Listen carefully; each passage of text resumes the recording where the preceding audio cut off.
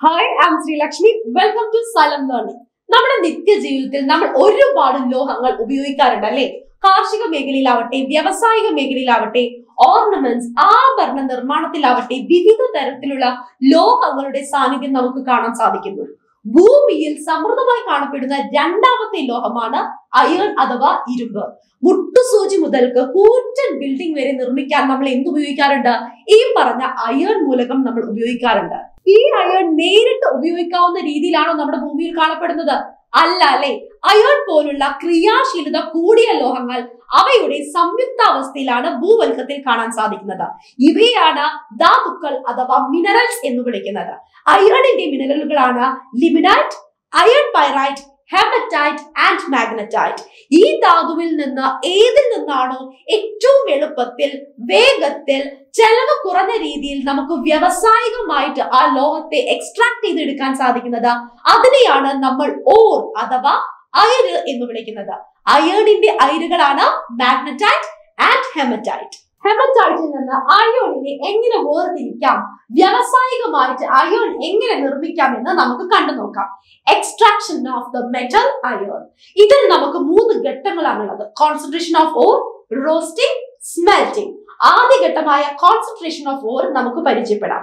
ഇവിടെ നാം ചെയ്യുന്നത് ഈ തന്നിരിക്കുന്ന ഹെമറ്റൈറ്റ് ഓറിന്റെ അകത്ത് അടങ്ങിയിരിക്കുന്ന ഗാങ്ങുകളെ, ഗാങ് എന്ന് പറഞ്ഞാൽ ഇംപ്യൂരിറ്റീസിനെ ഒഴിവാക്കുകയാണ് ചെയ്യുന്നത്. അതിനു വേണ്ടിയിട്ട് ഈ കാണുന്നത് പോലെ ക്രഷർ ഉപയോഗിച്ചിട്ട് ഹെമറ്റൈറ്റിനെ നമ്മൾ ക്രഷ് ചെയ്തെടുക്കുന്നു. നല്ല ജലപ്രവാഹത്തിലൂടെ കടത്തി വിട്ടിട്ട് അതിനെ നമ്മൾ വാഷ് ചെയ്തെടുക്കുന്നു. ഇതിൽ നിന്ന് സാന്ദ്രത കുറഞ്ഞ ഇംപ്യൂരിറ്റീസ്, സാന്ദ്രത കുറഞ്ഞ ഗാങ്ങുകളെ നമുക്ക് റിമൂവ് ചെയ്യാൻ സാധിക്കുന്നു. ആദ്യ ഘട്ടം ഇവിടെ പൂർണ്ണമായിരിക്കുന്നു. രണ്ടാമത്തെ ഘട്ടമാണ് റോസ്റ്റിംഗ്. ഈ കിട്ടിയ കോൺസെൻട്രേറ്റഡ് ഓറിന്റെ അകത്ത് ഇനിയും കുറച്ച് മാലിന്യങ്ങൾ അടങ്ങിയിരിക്കുന്നു. അവയെ റിമൂവ് ചെയ്യുകയാണ് നാം ചെയ്യുന്നത്. ആർസനിക്, സൾഫർ, ഫോസ്ഫറസ്, ജലാംശയം പോലത്തെ ഇംപ്യൂരിറ്റീസിനെ ഈ റോസ്റ്റിംഗ് ഉപയോഗിച്ച് നമ്മൾ റിമൂവ് ചെയ്യുന്നു. മൂന്നാമത്തെ ഘട്ടമാണ് സ്മെൽറ്റിംഗ്. ഇതിനായി നാം ഉപയോഗിക്കുന്ന സംവിധാനം ബ്ലാസ്റ്റ് ഫർണസ് ആണ്. ബ്ലാസ്റ്റ് ഫർണസിന്റെ സഹായത്തോടു കൂടി ഹെമറ്റൈറ്റിനെ അയൺ ആക്കി മാറ്റാൻ സാധിക്കുന്നു. ബ്ലാസ്റ്റ് ഫർണസ് സ്റ്റീലാൽ നിർമ്മിതവും ഉൾവശം ഇഷ്ടികകളാൽ ആവരണം ചെയ്യപ്പെട്ടിരിക്കുന്നു. ബ്ലാസ്റ്റ് ഫർണസിന്റെ ഉയരം എന്ന് പറയുന്നത് 100 അടിയും ഡയമീറ്റർ അഥവാ വ്യാസം എന്ന് പറയുന്നത് 25 അടിയുമാണ്. ബ്ലാസ്റ്റ് ഫർണസിന്റെ അകത്ത് എന്ത് സംഭവിക്കുന്നു എന്ന് നമുക്ക് കണ്ടു നോക്കാം. ഫർണസിന്റെ അടിവശത്ത് കൂടി ഉയർന്ന താപനിലയിലുള്ള ശക്തമായ വായുപ്രവാഹം കടത്തിവിടുന്നു. അതേസമയം ഫർണസിന്റെ മുകൾ ഭാഗത്ത് ഒരു പ്രത്യേക ക്രമീകരണത്തിലൂടെ ഹെമറ്റൈറ്റ്, കോക്ക്, അതുപോലെ ലൈം സ്റ്റോണും നിക്ഷേപിക്കുന്നു. ഇതിലുള്ള കോക്ക് ആ വായുവിൽ അടങ്ങിയിരിക്കുന്ന ഓക്സിജനുമായി പ്രവർത്തിച്ച കാർബൺ ഡൈ ഓക്സൈഡും കൂടുതൽ കോക്കുമായി പ്രവർത്തിച്ച കാർബൺ മോണോക്സൈഡുമായിട്ട് മാറുന്നു. ഈ സമയം ബ്ലാസ്റ്റ് ഫർണസിൽ ഒരുപാട് താപം ഉണ്ടാകുന്നു. ഈ കാർബൺ മോണോക്സൈഡ് ഹെമറ്റൈറ്റിനെ നിരോക്സീകരിച്ച് അയൺ ആക്കി മാറ്റുന്നു. Fe2O3 + 3CO gives 2Fe + 3CO2. ഇവിടെ ഉണ്ടാവുന്ന മോൾട്ടൺ അയൺ ബ്ലാസ്റ്റ് ഫർണസിന്റെ താഴെ അവിക്ഷിപ്തപ്പെടുന്നു. ഫർണസിലെ ഉയർന്ന താപനിലയിൽ കാൽഷ്യം കാർബണേറ്റ് അഥവാ lime stone വിഘടിച്ച് calcium ഓക്സൈഡും carbon dye ഓക്സൈഡുമായിട്ട് മാറുന്നു.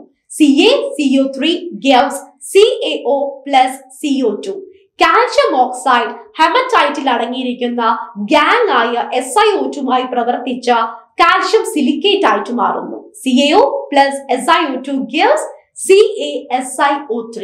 കാൽഷ്യം ഓക്സൈഡ് എന്ന് പറയുന്നത് ഫ്ലക്സും, SiO2 എന്ന് പറയുന്നത് ഗാങ്ങും, CaSiO3 എന്ന് പറയുന്നത് സ്ലാഗുമാണ്.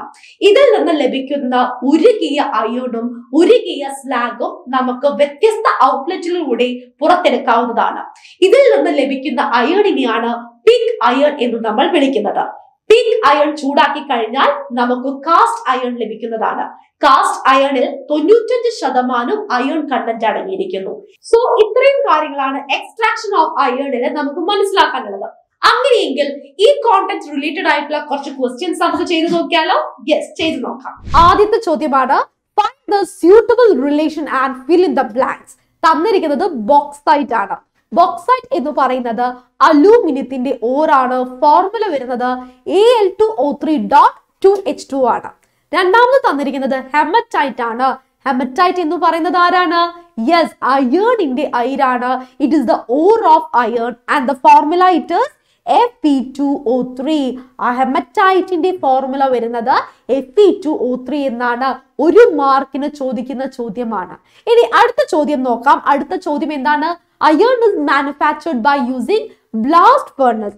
ഓപ്ഷൻ എ ചോദിച്ചിരിക്കുന്നത് name the principal ore of iron. Principal or ഏതാണെന്ന് നമ്മൾ തൊട്ടു മുന്നേ ഡിസ്കസ് ചെയ്തു അല്ലെ. അയേണിന്റെ ഓറാണ് ഹെമറ്റൈറ്റ്. ഹെമറ്റൈറ്റിന്റെ ഫോർമുലയാണ് Fe2O3. അത് രണ്ടും അവിടെ ആൻസർ ആയിട്ട് എഴുതി വെക്കാം. ഓക്കെ, അപ്പൊ എന്താണ് Fe2O3 എന്ന് നമുക്ക് ലഭിച്ചു കഴിഞ്ഞു. ഇനി ഓപ്ഷൻ ബി എന്താണ് ചോദിച്ചിരിക്കുന്നത്?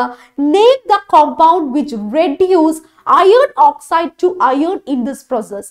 അയേൺ ഓക്സൈഡ് എന്ന് പറയുന്നത് ഹെമറ്റൈറ്റ് ആണ്. ഹെമറ്റൈറ്റിനെ അയേൺ ആക്കി മാറ്റാൻ സഹായിക്കുന്നത് ആരാണ്? നമ്മൾ കണ്ടു കഴിഞ്ഞതാണ്, കാർബൺ മോണോക്സൈഡ് ആണ്. അപ്പൊ നമുക്ക് എങ്ങനെ എഴുതാം? Fe2O3 അല്ലെ. Fe2O3 ഹെമറ്റൈറ്റിനെ കാർബൺ മോണോക്സൈഡ് എന്ത് ചെയ്യുന്നു? അയേൺ ആക്കി മാറ്റുന്നു. 2Fe plus 3CO2 ആക്കി മാറ്റുന്നു.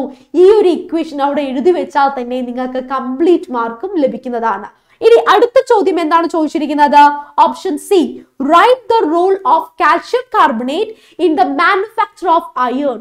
അയേണിന്റെ നിർമ്മാണത്തിൽ കാൽഷ്യം കാർബണേറ്റിന്റെ റോൾ എന്താണ്? കാൽഷ്യം കാർബണേറ്റ് എന്ന് പറയുന്നത് ലൈംസ്റ്റോൺ ആണ്. നമ്മൾ കണ്ടു കഴിഞ്ഞ കാര്യമാണ്. ലൈംസ്റ്റോൺ എന്ത് ചെയ്യുന്നു? Blast ഫേർണസിൽ calcium ഓക്സൈഡും carbon ഡയോക്സൈഡുമായിട്ട് വിഘടിക്കുന്നു. ഈ കാൽഷ്യം ഓക്സൈഡ് ആണ് എന്ത് ചെയ്യുന്നത്? യെസ്, നമ്മുടെ ഹെമറ്റൈറ്റിൽ അടങ്ങിയിരിക്കുന്ന ഗ്യാങ് ഇംപ്യൂരിറ്റി ആയ സിലിക്കൺ ഡയോക്സൈഡ് SiO2 കൂടിച്ചേർന്ന് സ്ലാഗ് ഉണ്ടാവുന്നു. അപ്പൊ നമുക്ക് എന്തു പറയാം? യെസ്, കാൽഷ്യം കാർബണേറ്റ് രണ്ടായിട്ട് വിഘടിക്കുന്നു. കാൽഷ്യം ഓക്സൈഡും അതുപോലെ തന്നെ കാർബൺ ഡയോക്സൈഡും. ഈ കാൽഷ്യം ഓക്സൈഡ് എന്താണ് ചെയ്യുന്നത്? SiO2 ആയിട്ട് കൂടി ചേർന്നിട്ട് കാൽഷ്യം സിലിക്കേറ്റ് ഉണ്ടാവുന്നു. ഈ കാൽഷ്യം സിലിക്കേറ്റിനെയാണ് നമ്മൾ എന്തു പറയുന്നത്? സ്ലാഗ് എന്ന് പറയുന്നത്. അടുത്ത ചോദ്യവും അത് തന്നെയാണ് ഇവിടെ ചോദിച്ചിരിക്കുന്നത്. Name the slag form. വളരെ ഇമ്പോർട്ടന്റ് ആയിട്ടുള്ള ഒരു ഇക്വേഷൻ ആണ്. കാൽഷ്യം ഓക്സൈഡ് എന്ന് പറയുന്നത് ഫ്ലക്സ് ആണ്. അതിന്റെ കൂടെ ആരാണ്? SiO2 എന്ന് പറയുന്നത് ഗ്യാങ് ആണ്. അതിന്റെ കൂടെ ആരാണ് ഉണ്ടാവുന്നത് പ്രൊട്ടക്റ്റ് ആയിട്ട്? കാൽഷ്യം സിലിക്കേറ്റ് ആണ്. ഈ കാൽഷ്യം സിലിക്കേറ്റിനെയാണ് നമ്മൾ എന്ത് വിളിക്കുന്നത്? സ്ലാഗ് എന്ന് വിളിക്കുന്നത്. വളരെ ഇമ്പോർട്ടന്റ് ആയിട്ടുള്ള ഒരു ഇക്വേഷൻ ആണ്, പഠിച്ചു വെച്ചിരിക്കുക. ഓക്കെ, അങ്ങനെയെങ്കിൽ നമുക്ക് അടുത്ത ചോദ്യം എന്താണെന്ന് ജസ്റ്റ് ഒന്ന് നോക്കാം. അടുത്ത ചോദ്യം എന്താണ് ചോദിച്ചിരിക്കുന്നത്? Write the equations for each following reactions. തന്നിരിക്കുന്നതിൽ equations എഴുതാനാണ് പറഞ്ഞിരിക്കുന്നത്. ഓപ്ഷൻ എ ചോദിച്ചിരിക്കുന്നത് formation of carbon monoxide in the furnace. നമുക്കറിയാം, നമ്മൾ ഇടുന്ന കോക്ക് എന്ത് ചെയ്യുന്നുണ്ട്? ചുറ്റുമുള്ള ഓക്സിജനുമായിട്ട് കൂടിച്ചേർന്ന് എന്തായിട്ട് മാറുന്നു? കാർബൺ ഡയോക്സൈഡ് ആയിട്ട് മാറുന്നു. ഈ കാർബൺ ഡയോക്സൈഡ് അവിടെയുള്ള താപവുമായിട്ട് അവിടെയുള്ള എക്സ്ട്രാ കോക്കുമായിട്ട് റിയാക്ട് ചെയ്തിട്ട് കാർബൺ മോണോക്സൈഡ് ആയിട്ട് മാറുന്നു. ആ രണ്ട് ഇക്വേഷൻസ് ആണ് ഇവിടെ എഴുതാൻ ചോദിച്ചിരിക്കുന്നത്. അപ്പൊ നമുക്ക് എങ്ങനെ എഴുതാം? Yes, coke plus oxygen gives carbon dioxide plus heat അല്ലെ. അവിടെ വളരെയധികം ഹീറ്റ് പ്രൊഡ്യൂസ് ചെയ്യുന്നുണ്ട്, താപം പ്രൊഡ്യൂസ് ചെയ്യുന്നുണ്ട്. ഇനി എന്താണ്? യെസ്, ഈ കാർബൺ ഡയോക്സൈഡ് ഇനിയും കോക്കുമായിട്ട് കൂടിച്ചേർന്നിട്ട് നമുക്ക് എന്ത് കിട്ടുന്നു? കാർബൺ മോണോക്സൈഡ് കിട്ടുന്നു. 2CO ലഭിക്കുന്നു. നമ്മുടെ ഇക്വേഷൻ എഴുതി കഴിഞ്ഞു. ഇനി അടുത്ത ചോദ്യം എന്താണ്? Haematite is reduced to iron. Haematite എങ്ങനെ അയേൺ ആയിട്ട് മാറുന്നു എന്നാണ് ചോദിച്ചിരിക്കുന്നത്. ഹെമറ്റൈറ്റ് എങ്ങനെയാണ് അയേൺ ആയിട്ട് മാറുന്നത്? യെസ്, കാർബൺ മോണോക്സൈഡ് സഹായത്തോടു കൂടിയാണ്. അപ്പൊ നമുക്ക് എങ്ങനെ എഴുതാം? Fe2O3 plus 3CO gives 2Fe plus 3CO2. കഴിഞ്ഞു നമ്മുടെ ഇക്വേഷൻ. ഇത്ര മാത്രമേ നമുക്ക് എഴുതാനുള്ളൂ. ഇനി അവസാനത്തെ ഒരു ഇക്വേഷനും കൂടി ഏതാണെന്ന് നിങ്ങൾക്ക് എല്ലാവർക്കും അറിയുന്ന കാര്യമാണ്. Function of the limestone in the furnace. ഇതേ ചോദ്യം നമ്മൾ തൊട്ടു മുന്നേ ഡിസ്കസ് ചെയ്തു അല്ലെ. ലൈംസ്റ്റോൺ എന്ന് പറയുന്നത് ആരാണ്? കാൽഷ്യം കാർബണേറ്റ് തന്നെയാണ്. കാൽഷ്യം കാർബണേറ്റ് ബ്ലാസ്റ്റ് ഫർണസിൽ എന്ത് സംഭവിക്കുന്നു? വിഘടിച്ച് കാൽഷ്യം ഓക്സൈഡും കാർബൺ ഡയോക്സൈഡുമായിട്ട് മാറുന്നു. അപ്പൊ നമുക്ക് എങ്ങനെ എഴുതാം? യെസ്, ലൈംസ്റ്റോൺ എന്ന് പറയുന്നത് കാൽഷ്യം കാർബണേറ്റ് ആണ്. അത് കാൽഷ്യം ഓക്സൈഡും കാർബൺ ഡയോക്സൈഡുമായിട്ട് മാറുന്നു.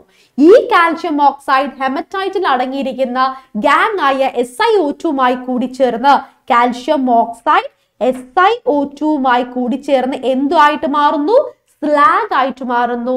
കാൽഷ്യം സിലിക്കേറ്റ് ആയിട്ട് മാറുന്നു. കാൽഷ്യം സിലിക്കേറ്റ് ആയിട്ട് മാറുന്നു. വളരെ ഇമ്പോർട്ടന്റ് ആണ്. ഈ ഇക്വേഷൻസ് മാത്രം പഠിച്ചു വെച്ചാൽ എക്സ്ട്രാക്ഷൻ ഓഫ് മെറ്റലിൽ നിന്ന് ചോദിക്കുന്ന ഏതൊരു ചോദ്യവും നിങ്ങൾക്ക് ഈസി ആയിട്ട് എഴുതാൻ പറ്റും. സോ ഈ ഒരു കോണ്ടന്റ് നിങ്ങൾക്ക് ക്ലിയർ ആയിട്ട് മനസ്സിലായി എന്ന് വിചാരിക്കുന്നു. ഇതുപോലത്തെ ഇൻട്രസ്റ്റിംഗ് വീഡിയോസിന് വേണ്ടിയിട്ട് നമ്മുടെ ഈ ചാനൽ ലൈക്ക് ചെയ്യുക, ഷെയർ ചെയ്യുക, സബ്സ്ക്രൈബ് ചെയ്യുക. ബൈ.